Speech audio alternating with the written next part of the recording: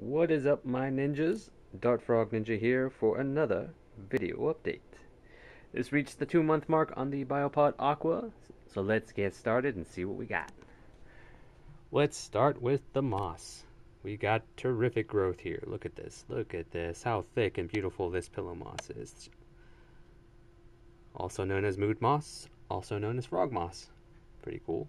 I've never had any kind of moss survive and thrive ever. So that's a testament to the lighting and the misting, the humidity, and the biopod and the aeration.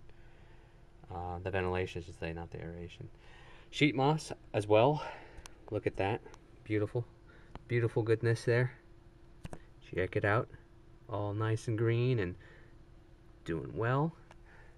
We got some more moss action on this log. It's slowly starting to creep all over the place, and we're gonna get a moss covered log probably in another 4 months or so. Korean rock fern, check that out. This bad boy just keeps growing and growing and growing and growing. I don't see any fiddleheads. That's a lie. Fiddlehead. There you go, guys. A fiddlehead popping up. So that's another new frond that's gonna grow.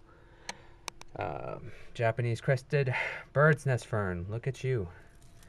Growing thicker. I was a little worried about this plant to begin with, but it is acclimated. A lot of the lower branches have kind of died off, which is fine. And now it's just got these nice big bushy leaves that my frogs are going to enjoy tromping through and sitting in. I can see them already sitting on top of this because this is actually quite sturdy. It's quite like lettuce, so it will support their weight pretty well. Bromeliad. Look at this guy. Look at the colors on this. Like I said, it's transforming and slowly getting different colors. I've seen these guys be green with red stripes. I've seen them be red with kind of greenish flecks here. Looks like because of the light intensity and where it's at in the tank, we are going to get a bromeliad that has going to be red with green flecks. And as it matures and grows bigger, we'll start to see that more present. Everything else is doing well. I did put the sheet moss. That's not doing so well. It was dying in the little container that I had it in because I wasn't really taking care of it because I didn't need it, and this is all the sheet moss that was left. If it doesn't do good, I will remove it. It'll be gone, and that's that. Monkey pod, and those are springtails, guys. They're alive. Trust me.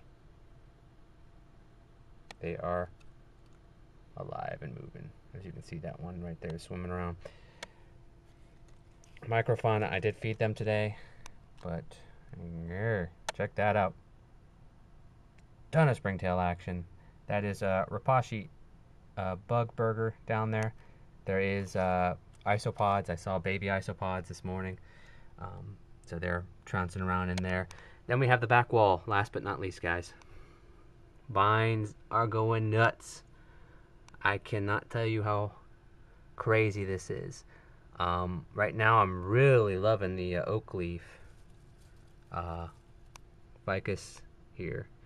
This oak leaf ficus is looking fantastic. And then the peperomia rubella here, also looking cool. It's doing its thing. I'm letting it do its thing now. I'm tired of trying to train it to where it wants to go. I will let it do its thing, all of them, and I'll trim and do what I need to do from there. But look at that back wall, guys. Give it a couple, maybe 2 more months, 3 more months. Oh, it's gonna be green. And then we have this guy, the mystery plant. What is it? Who knows? But we will find out.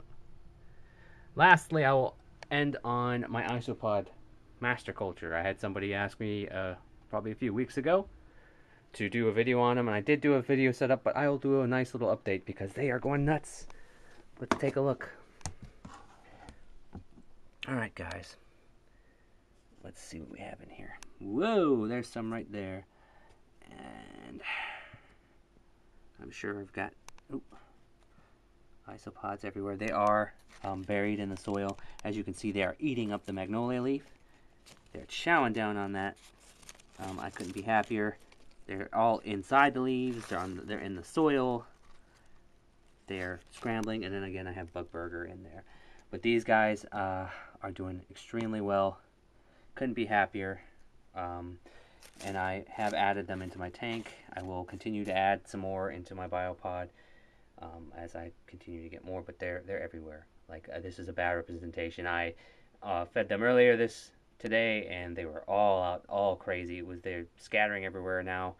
I've gone back in here, and they're all back to hiding either in the wet egg crate or in the soil. So there you have it, giant gray isopods, and that's it for this week's video update. Here's my big female.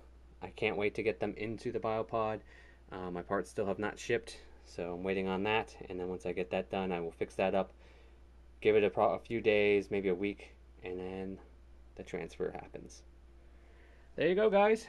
This is Dart Frog Ninja saying frog on and have a ninja-tastic weekend.